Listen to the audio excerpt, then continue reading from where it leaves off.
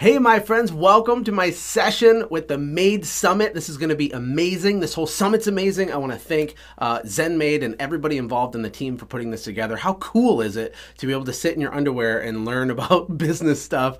My name is Joshua Latimer. I'm very excited to spend the next few minutes with you. I'm going to do my very best to over-deliver massive value to you that you can apply quickly in your business. Not just talk high-level things, but to actually give you applicable things that you can apply in your business right away so that you can get a result. My job is to give you a result, and that's exactly what I'm going to do. One of my favorite quotes to dive right into this is, everyone sees the wine, but no one sees the crushing of the grapes. I love this quote because when you look at maybe an overachiever or some really successful person in business or someone you look up to, when you look at them, you're seeing the result today. But we weren't with that person over the last decade or 2 or 3 decades when they were grinding, when their grapes were being crushed, right? Maybe you can relate. Small business is very hard. If you're married and have a family and kids and you have a small business, it's even more hard. It is very difficult, right? You have business, which is a whole giant, emotional roller coaster of ups and downs. You have marriage, which is the same thing. And then you have parenting on top of it. You mix it all together and it can get really tough. Well, I can relate. I have 5 kids. I'll tell you a little bit more about myself. I just want you to know that, yes, I've built multi-million-dollar businesses. I had a cleaning company that was very large in Michigan that I sold.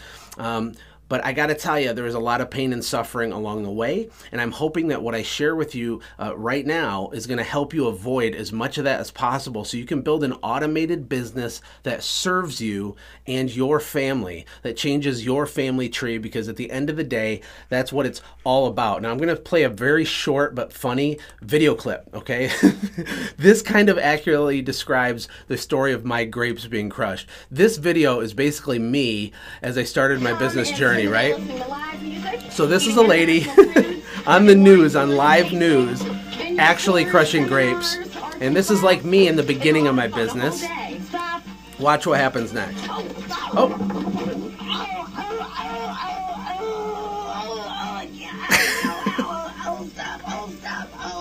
Oh my gosh.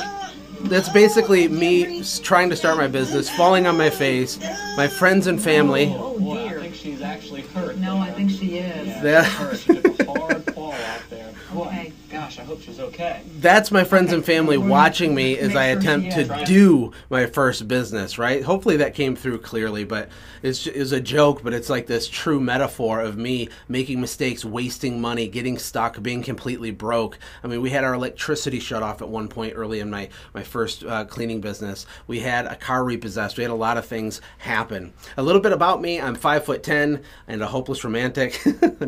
I'm full of dad jokes. I'm sorry. I have 5 kids. I'm an expert kid maker. I was the quarterback on my high school football team, and we lost our homecoming 69-0. And it was pretty much mostly my fault because we weren't very good. But I have been married 16 years, actually 17 years this week, which is awesome. And it says I need a ladder because I'm married so far up that I need a ladder. My wife is extraordinary and probably my biggest secret weapon in business. My entrepreneurial journey started cleaning windows. I know a lot of you have a maid service. Maybe you do windows. Most of you might not. But the business model and the structure is really similar, like basically the same thing. The thing that we deliver is different. But this is an actual picture of me when I started out. And this was my first work truck. If you notice, it's not a truck. It's a 1993 Chevy Cavalier with rust spots on it, with a 28-foot ladder strapped to the roof of the car. It was the humblest of beginnings. I used to hide my car when I would go to give estimates to customers because I was so embarrassed of my car. I didn't want them to see it, right? And then, of course, when they would hire me, I would pull back in the same car to do the job, and they'd look out the window like, oh my gosh, who is this weird guy? What did I make a terrible mistake? But that's how it started for me and my wife, right? Long story short, the first couple years were very hard, about 2.5 years. And one day I discovered the power of systems. And you're going to hear a ton of people presenting talk about systems. And maybe you have some systems. Maybe you don't know what the word means. Maybe it's just this abstract thing. But even having an elementary understanding of systems can change absolutely everything for your small business. It is incredibly powerful. And my business started to just grow like a rocket ship when I started getting obsessed with systems, specifically sales and marketing systems, and we'll get into that a little bit. Eventually, we did automate and build the company to doing over $180,000 a month, and I was working less than 5 hours a week in the business. That's a true story. Yes, this is on the internet. Yes, that might sound like a fake thing. It's not a fake thing. I didn't go to college. I went to community college for 5 minutes, so technically I went to college, but I don't have some big education. I don't come from an entrepreneurial family. We didn't have a silver spoon or a trust fund. We had nothing. We lived in a trailer park and had a couple years of struggle, and then boom, everything shifted for us. And the reason was systems, specifically sales and marketing systems. Now, after I sold that company, I ended up selling it. We moved to Costa Rica for a year and a half with my wife and kids, and we just lived the dream down there. And actually, when we were in Costa Rica, I ran over and killed a monkey driving this exact 15-passenger bus. It was a total accident. I feel terrible I killed the monkey, but what a weird story. Who has sold a business, moved to Costa Rica, and ran over a monkey? We called this bus the Gringo Express. Now, once I got settled in Costa Rica, just to give you some more backstory, then we'll get into some things, I started a podcast called the Quick Talk Podcast and a software company called ZenMaid. Now, ZenMaid, many of you probably use ZenMaid. It's pretty well known in the cleaning industry. It's a marketing automation software. It sends postcards and gifts, like you can send brownies and gift cards to your clients and to your prospective clients. You can do all kinds of crazy stuff with ZenMaid. It's amazing. I recommend you get a free trial and try it out. Of course, I'm completely biased. And then my podcast. If you want massive free content, if you want to learn about more systems than what even you get in this presentation, just go to quicktalkpodcast.com. or search for Quick Talk Podcast in any pod-catching app. There's over 300 episodes. It's pure gold. I interview many, many multi-million-dollar home service company owners on there, and it's awesome.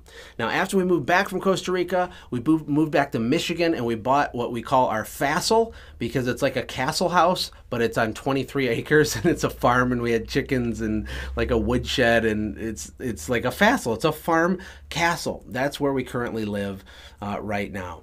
A couple of other things about me. I'm very scared of spiders. Like, I act like a little tiny 3-year-old girl when it comes to spiders, and my life goal is to give away $100 million to widows, orphans, and Christian missionaries. That's my goal. So I want to ask you, what is your goal? What is the mountaintop for you? I cannot stress the importance of having a vision, a clear, vivid vision of exactly where you want to get in your life. If you don't know where you're going, how are you going to get there? If you don't have a destination, what good is a map, right? Hopefully that makes sense. To kick things off, if you're taking notes, this is something I put together a couple years ago, and we call it the 5 stages of business growth. And you can have this document for free. I think it's maybe 30 pages or something. And if you look at your company, there's 5 distinct stages that every single cleaning business will go through on their journey towards an automated, turnkey, profitable, fully systemized, hands-off business. And it always starts with stage 1. Now, stage 1, I put truck. Maybe you drive cars, you don't have a truck, but it's the same thing. You're a stage 1 business if you're the person doing the cleaning. If you're the one scrubbing the thing, if the mop is in your hand, you are stage 1. And that's amazing. That's where we all start. Your job when you're in stage 1 is to understand what systems you need to get to stage 2, where most of your time is spent doing administrative tasks. So you have some cleaning crews, or you have some cleaners out there working, and maybe you're cleaning sometime, but if you're stage 2, more than 50% of your time is going to be spent answering the phone, running estimates, doing paperwork and payroll, and dealing with upset clients, and going to the bank and doing things like that. That would be stage 2. So if your vehicle is full of sticky notes and clipboards and you're driving all over the place and coordinating things, there's a good chance you're in stage 2. To graduate to stage 3, you need another layer of systemization in your company. There's benchmarks you need to hit. And this document, I'll tell you how to get it in a second for free, kind of lays out all the different types of systems you need. It's like a roadmap to get you where you want to go. So if you are in stage 3, what that looks like is more than 50% of your time is spent directly doing sales, driving business into your company. Or as I like to call it, you're feeding the beast. After you get a bunch of employees, maybe you have 5 or 10 cleaners and you have an office person, maybe even a couple people in the office. What happens is there's a lot of mouths to feed, and your job in stage 3 is to feed the beast, to make sure that you're always at capacity with your revenue goals and that your sales are on track. You're building relationships, you're networking, you're doing direct sales, you're shaking hands and kissing babies, you're doing estimates, you're doing all this stuff to feed the beast. And give me an amen, like if that makes sense for you. I don't know if there's like a comment thing on here or not, but if you can relate to any of these first 3 stages, let me know, because I've been through all of them. To get from stage 3 to stage 4 requires a whole additional set of systems, of a little bit of complexity. And this is where you're the general manager. Now, for a service company like a Maid Service, what this would look like is you are kind of the captain of the ship, but you're not the one pulling the ropes and lifting the sails and like cleaning the decks and doing all that. What you're doing is you have a sales team. You have an admin or office team, and then you have your field service workers or your cleaners as a different team. You might even have like an operations manager, and you have a little bit of middle management, and you have people doing the sales and they're held accountable to targets. You have the office like maximizing their production and doing customer satisfaction and keeping all the books correct and doing all the officey things. And then you have your cleaners doing that. You're kind of stepped back, zoomed out a little bit, and you can hop in wherever you're needed to help fix something or to coach someone through something, but you're a little bit more hands off. Now, the real magic happens when you can get to stage 5. Stage 5 is when you can hire a general manager to run your company.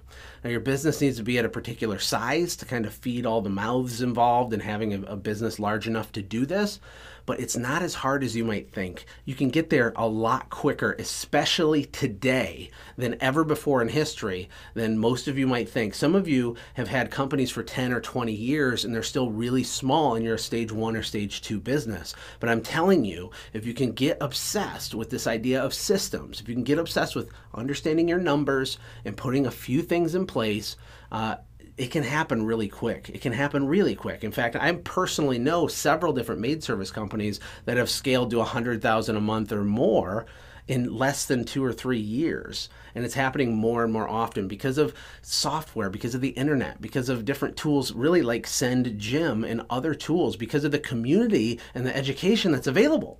Think about what you're doing right now and how all this information is going in your brain.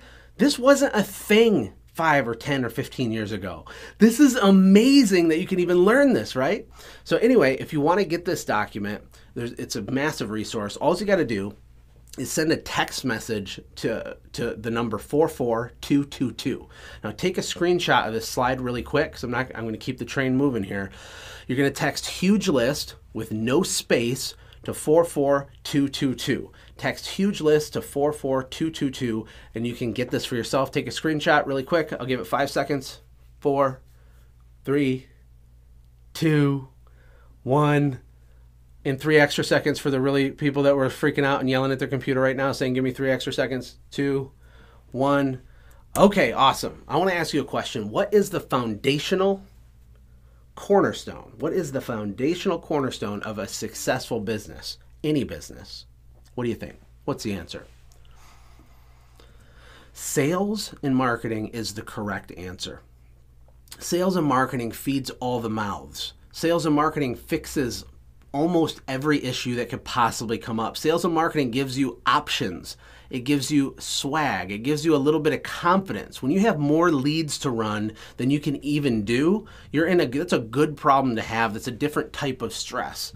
Having more money in the bank and more jobs in the schedule and needed to hire more people, that's the type of stress you want. Rather than what most people have, where they're barely staying afloat, they're not profitable. When they get a bid, they bid it low because they're scared they won't get any more estimate requests that week. And we're constantly coming from this fear and scarcity mindset, right? So sales and marketing is the most important system. So I want to ask you a follow-up question, and it's how do you create a lever? And I'm going to explain what a lever is right now. Imagine that this lever on the screen here was sitting on top of a box. Okay, so this little cheesy icon, the graphic I have of a lever, imagine it's on a box. And imagine you could put $1 in the top of the box. You could pull the lever and $7 would come out the bottom of the box. I want you to like visualize that, like really like picture this is like in your kitchen, sitting on your kitchen counter, and you can literally put $1 in the top, pull a lever, and $7 comes out the bottom. Like imagine that. That is what you need to create, and that's what all high achievers and really rapidly growing companies have created to scale so quickly. They have a sales and marketing lever. They put $1 in ad spend, marketing costs, whatever, and they pull it and it spits out $7 out the bottom. Now, to do that, you have to build a system, right? And we talk about systems. The system is like the way that you do the thing. A lot of people, they only do what I call reactive marketing. If you're taking notes, write down reactive on one side of the page and write proactive on the other side of the page.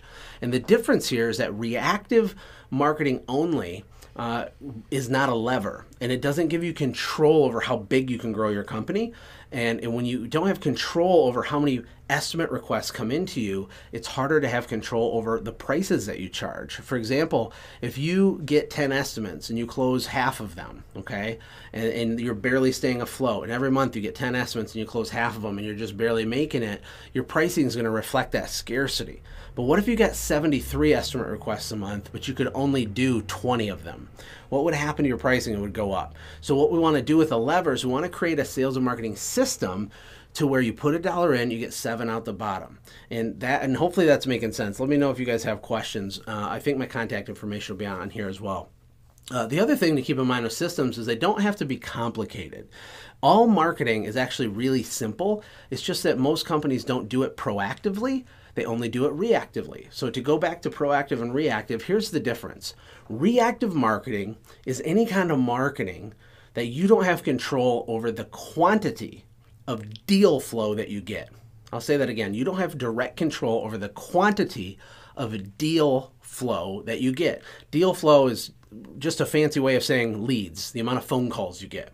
Now, proactive marketing, on the other hand, where you put $1 into something and get $7 out, that you do have control over the quantity of the amount of deal flow you get. For example, reactive marketing would be something like getting referrals or being on like the Google local listing, right? Those are good things. Reactive marketing is good. It's not bad, it's good, but you're not in control of it.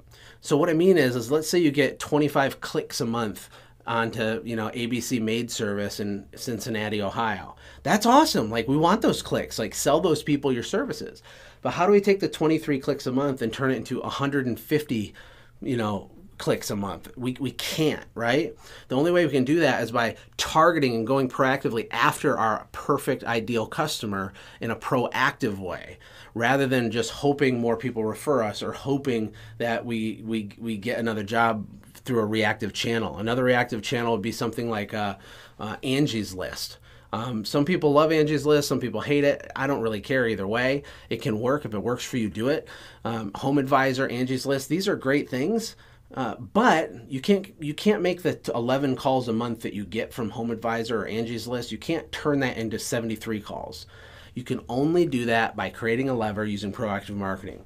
Now, if you're taking notes, I hope you're having fun so far. Here's the 3 pillars for any kind of proactive marketing, whether it's Facebook ads, whether it's direct mail, door hangers, yard signs, whatever it is, door knocking, networking. Here's the deal. The first pillar, okay, the 3 simple pillars of all marketing, the first pillar is hyper targeting. You have to acknowledge that not all customers are created equal. And I think we already know this, but here's what I want to challenge you with. Look at how you're marketing your company right now. And are you laser focused on the exact people you want to serve, or are you more broad? Are you a brain surgeon or are you a general practitioner? If you want to serve super ultra luxury homes for premium pricing, then every part of your messaging on your website, on your Facebook page, on your emails, everything should look, smell, feel, and taste exactly like a company that is the brain surgeon luxury, high-priced homes brand, right? You want to target the right people. If your target market is soccer moms, you want to target them. I remember in the first couple of years of my business, I had some of the most nightmarish customers you could ever imagine. And these were clients from hell. Terrible, terrible, mean, rotten people that would treat me like garbage. And I was doing it for next to nothing. And I had an epiphany one day. And the epiphany was that I had attracted them to me. Everything about how I did business smelled like a company that should be treated like I was being treated. That should be beat up on their price when they're already half the price of the other person. In me and my ignorance, I would accommodate that early on. And I changed everything for me when I got really disciplined about only marketing to the right people. Hyper-targeting means, are you using demographical information to find the homes that have a certain household income? Do they have a certain home type? You know, different neighborhoods in your community have different types of people. Do you clean for retirees? Do you clean for like the 32-year-old attorney with the trophy wife? Is it like that guy where they buy way more stuff than they can afford so they look cool? Is that your client? Is it the soccer mom? Who is it that is your perfect customer? Where are they? And how can we proactively get our message in front of them? How you get it in front of them, totally up to you. But how do you get your clear message in front of the exact right person? That's number one. If you're not hyper-targeting, your marketing will not work even close to as good as if you are. The second pillar is personalization. Now, I often ask people, I say, what is every human's favorite word in the whole world? So I'll ask you that. What's everybody's favorite word? It's their own name. That's their favorite word. We love ourselves. You love yourself. Even people that don't love themselves, they're like, well, no, Josh, you know, I'm humble and I'm here to serve. And even people that say that sincerely, trust me, they still really, really like themselves a lot. We like what we like. We like the music that we like. We like to eat the food that we want. We want to live where we want. We want our house to be a certain way, to smell a certain way. We want the sheets on our bed straightened out a certain way. We want our shirts folded a certain way. Our whole world is about us. Everything we do is in an effort to serve us. And even people that want to serve their family, it's about them because they want to serve their family so that they're the kind of person that serves their family, which makes them have increased status. So what does this have to do with marketing? Well, it means that your messaging, when you're hyper-targeting the right people, needs to be personalized to their world. For example, when we would do postcards, we had these insane postcards that converted at crazy rates for years and years and years. And they were so simple. But what we would do is we would target just the lakefront homeowners on a certain lake, for example.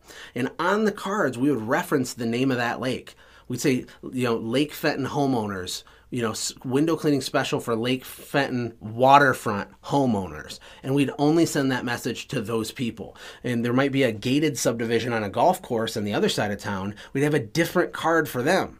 So we're hyper-targeting the right people that have the money that need our services, but we're personalizing the card by referencing their house, their situation, right? The fact that they have kids, the fact that they have pets, the fact that they are retired, the fact that they are a soccer mom or whatever. You want to personalize things as much as possible. One of the really cool things that ZenMaid does is it allows you to use your phone and you can take a picture of a house from the street. Then you can push a button and it will mail that house a postcard with a picture of their own house on the front of the postcard. Another thing you can do is you can take a picture of the subdivision entryway or the street sign, you know, Thomas Street or something. And you can take that picture and put it on a postcard that gets sent to just that entire neighborhood or just the lakefront homes in that neighborhood. You can click some buttons and it says that. And what it does for you as a marketer, as a small business owner, is it sends a hyper-targeted, personalized message to your perfect customer, which is insane, right? But again, this isn't about ZenMaid, our software. This works with anything you want to do. You want to hyper-target and you want to personalize it. And you can even do this with Facebook ads, believe it or not, because you can geo-target down to, I think, a mile radius. You just got to get your messaging right so that the person reading it feels like you are in their head, living in their world. The third pillar to all marketing is multi-touch. You know, people have the attention span of like a goldfish. I'm sure you've heard it said, right? People have attention span of 8 seconds or 12 seconds, or I've heard 3 seconds. Who knows what it is? I think it's just self-evident and obvious at this point that it's short. We don't have a big attention span because we're all being marketed to relentlessly. The noise is loud. And when you're marketing to your local market, I want you to understand something. You're not saying, hey, 10% off cleaning service, sign up now. You're not saying your message to like an auditorium of people like watching you present. That's not what it is. And so what happens is sometimes we do some marketing, we do a little bit of this, we'll try some postcards, we'll do some door hanger, we'll do something, we'll dabble with something, and then nothing happens. And so we get discouraged. We take it personally. We think we're dumb or our market's different. Josh, you don't understand. The employees here, they're different. The customers here are different. They're cheap. They won't pay that price, Josh. I can promise you with certainty that you're wrong when you think that. And if that upsets you, I'm super sorry. I think you're awesome. I'm sure we'd be friends. But I'm telling you, you're wrong. I've personally worked with over 1,000. Over 1,000. I'm not talking worked with like doing a webinar or a teaching like this. I mean on the phone working with them. Over 1,000 businesses just like yours. And it's always wrong when people think their market's different. They're not following the fundamental principles that they need to succeed. They're not hyper-targeting. They're not personalizing their message. And they're not doing step 3, which is getting in front of them multiple times. Again, when you're saying, hire me, hire me, hire me, you're not talking to a room full of people staring at you. It's more like you're talking to a parade of people walking by you. Imagine there's a parade and there's 5,000 people walking and they're looking that way and they're moving and you're on the sidewalk like, hey, 10% off your Maid Service, highest quality. We have great customer service. Like you're saying all these things that everyone says. It's all white noise. Nobody cares. They're numb to it. And even if they did like what you were saying, you only say it once. And that's the biggest problem. Once you've identified who you need to hyper-target, once you've figured out how to personalize your message to those people, you need to stay in front of them over and over and over and over.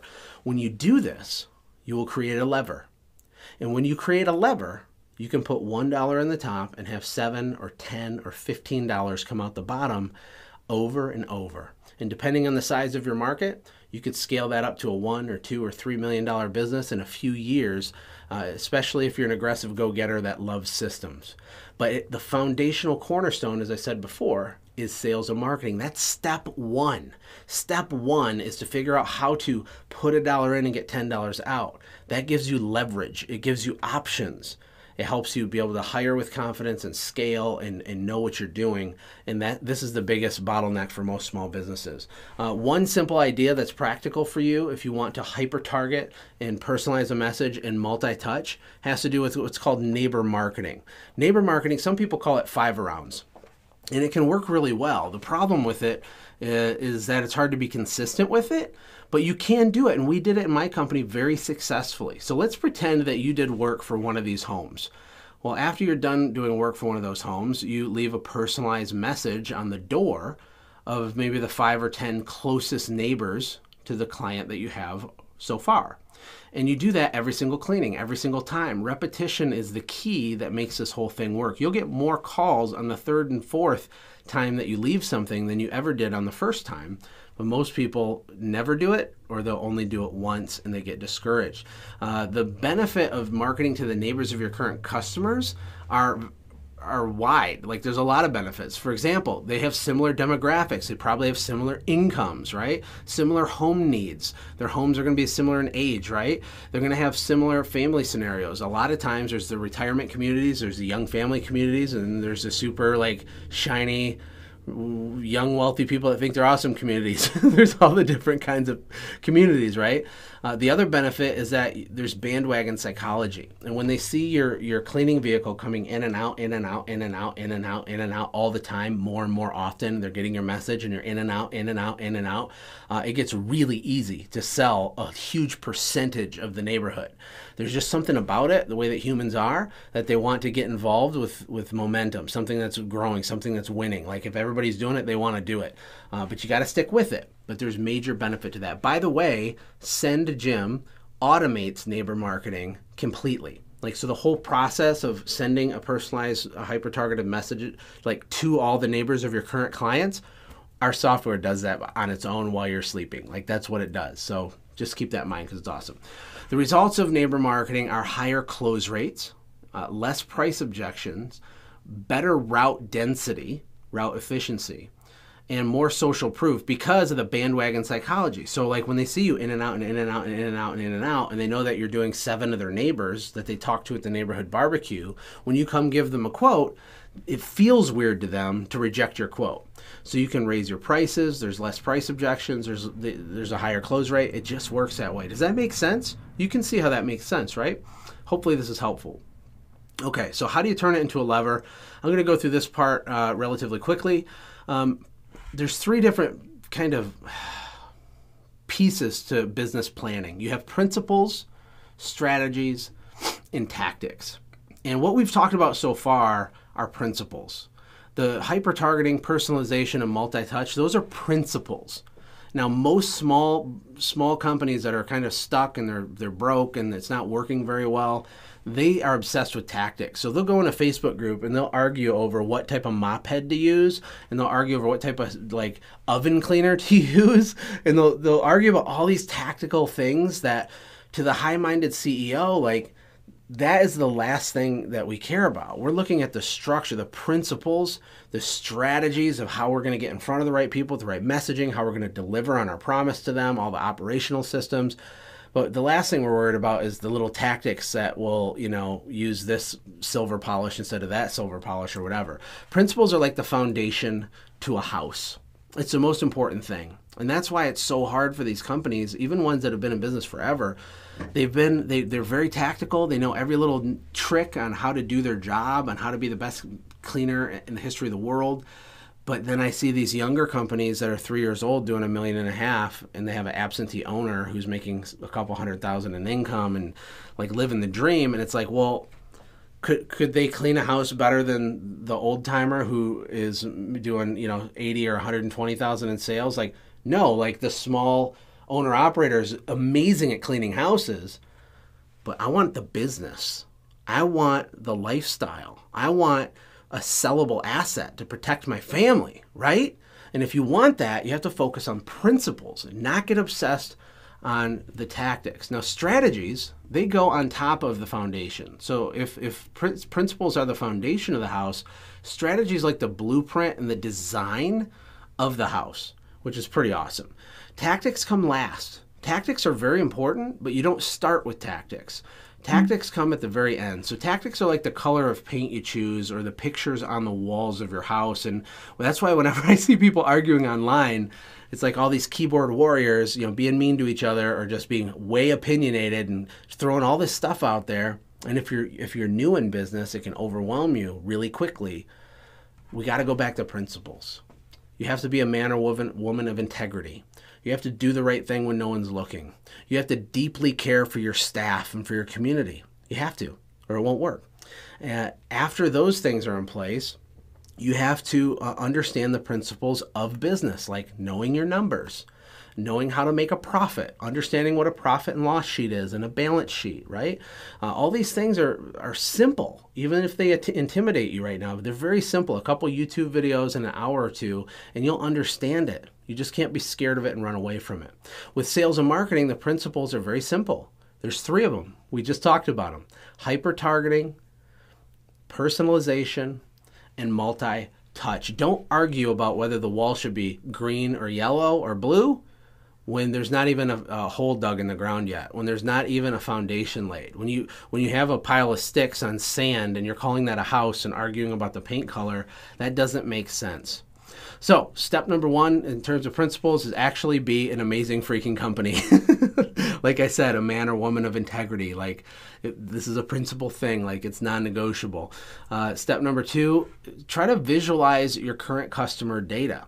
If you already have customers and you want to do neighbor marketing, use a geocoding service online to figure out where your current customers are. Like how cool to look on a map and see all the different concentrations of customers, and you'll identify little pockets and clusters. There's different services online where you can upload your customer address list and it will turn it into a map like this for you. I think it's called reverse geocoding or just geocoding. So you can just Google that and just kind of identify, all right, we've got a high concentration over here. How do we go deep in this neighborhood and get 20 more clients out of this one neighborhood, right? Because we already have 10, right? That's what you want to do. You don't want to be spraying shotgun bullets all over the place. You want a sniper rifle. You want to hyper target the right people and personalize your message and multi-touch. So you're going to find the most valuable pockets and clusters, and then you're going to make it rain like a hurricane and sign them all up for your services. Step number 3 is understand your revenue curve and your numbers. You might not know what a revenue curve is. Briefly, it's just understanding what sales number are you supposed to hit this month to be on pace to hit the number you want to hit for the whole year. It's pretty easy to figure out. I actually created a free software tool for this too. It's called Revenue Buddy. It's completely free. It actually sells nothing. It's not a trick. It's just a useful tool. And so what you can do is put in all of your historical sales data, and then it will create a graph for you that looks like this, and it will help you understand your monthly gap. So if you have a goal to do X this year, and last year you did Y, there's a difference between those two numbers, right? That's what we got to grow into. That's the gap. Your job is to close the gap. Revenue Buddy will visually explain to you how many dollars per month in gap you have to close the gap and hit your goal. So you can just go to revenuebuddy.com. You can check that out. It's pretty awesome. Here's some strategic things that might help you as we get ready to close this out. When you're trying to grow your business, there's only a few different metrics that are probably really important for most businesses. The first one is your goal. Do you need to do 20,000 this month? Do you need to do 53,000 this month? What do you need to hit this month to be on pace for the year? You need to figure that out. The second thing you need to know is your base. What amount of revenue are you going to do this month without any additional effort on your part? Without doing any of the proactive marketing that hopefully you'll start doing after watching this. If you didn't do anything, what would just fall in your lap all on its own, right? So if you have your goal and you have your base, the difference between those is called the gap. And you want to understand your gap broken down to the daily, weekly, and monthly level, and always be looking at it like every day. You should memorize it. It's also very useful to understand your average ticket. Or in Maid Service, I would look at the annual value of a customer, but you could also look at monthly. On average, what are they worth to you per year or per month? And it helps you with your planning. And then your CAC is your customer acquisition cost. Your max CAC is the maximum amount of dollars you would ever be willing to spend to acquire a customer. For example, if an average customer is worth $1,000 to you, and your profit margin is 30%, let's say, then you make $300 a year off of a $1,000 a year client. Now, would you want to spend more than $300 to acquire a customer that nets you $300? Probably not. You could, but you need to determine that. And then when you're doing proactive marketing and you're measuring things and paying attention, you can kill all the things that aren't working and just focus on the one or two levers that are working and go bigger with them. Hopefully this is helpful to you. I guess the bottom line is to begin at the end and reverse engineer. So look, just like I said in the very beginning when I started, what do you want? What's your mountaintop? What do we want this business to be? Do you want it to be $1 million business? If so, how long are we going to work at it to get it there? And then start working backwards. If we got 5 years to get it there, break it back at the end of year 4, the end of year 3, the end of year 2, and the end of this year. Where do we need to get to this year to be on pace to get what you want?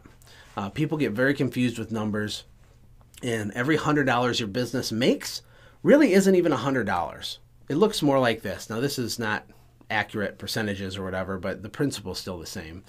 $100 really looks like $20 because the first 20 goes to labor, the next 20 goes to labor.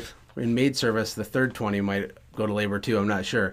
But you have all these expenses, and then the last 20 bucks might be your profit, right? So you got to be careful with your numbers. But I want to ask you a question.